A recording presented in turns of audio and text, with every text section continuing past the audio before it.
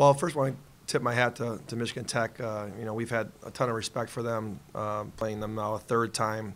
It's never easy. They're so well coached and disciplined, and they gave us a lot of trouble in the first half. It was kind of back and forth. I thought we had a good comfort zone running our offense, and then they kind of took us away from some of that end of the first half and hung right in there in the second half.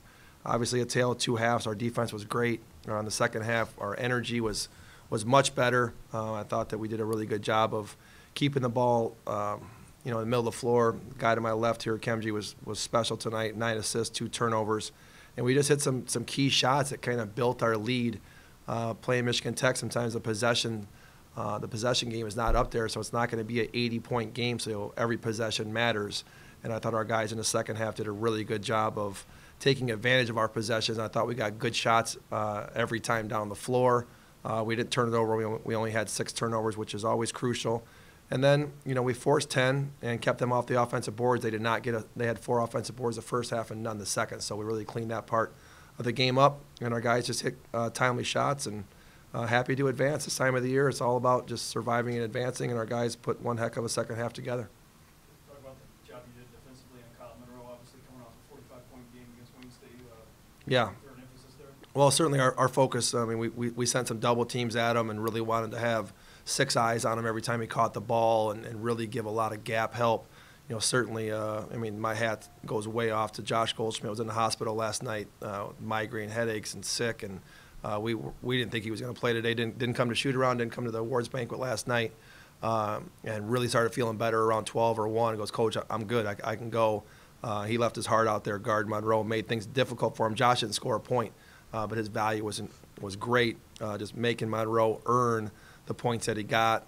And most importantly for us, we kept him off the free throw line, and he didn't shoot a free throw, and that's great defense by Josh and other guys trying to get vertical on him because he just doesn't miss free throws, and you can't let him have 5, 7, 8 baskets along with 10 free throws, and then all of a sudden he's up to the 30-point range. So hats off to Josh, but I thought it was a total team effort on him. Talk about maybe that stretch in the second half. You were kind of quiet for a little while there, but then offensively you had a big stretch there that really kind of put the game away.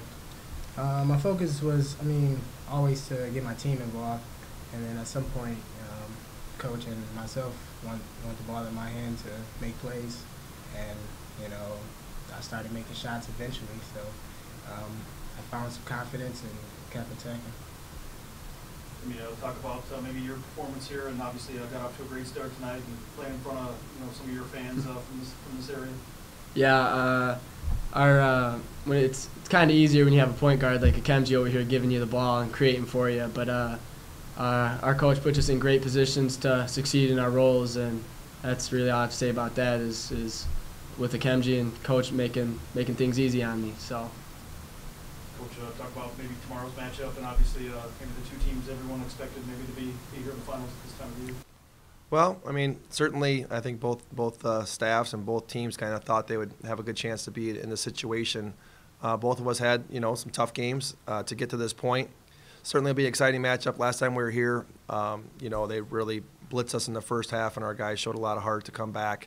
They're obviously a top 3 team in the country for a reason. They've lost 1 game, and that was at our place, 20 games ago. So they don't know what it's like to lose. And we're excited for the matchup. We know we got our hands full. It's obviously a tough task to play Ferris State anytime, home, away, neutral.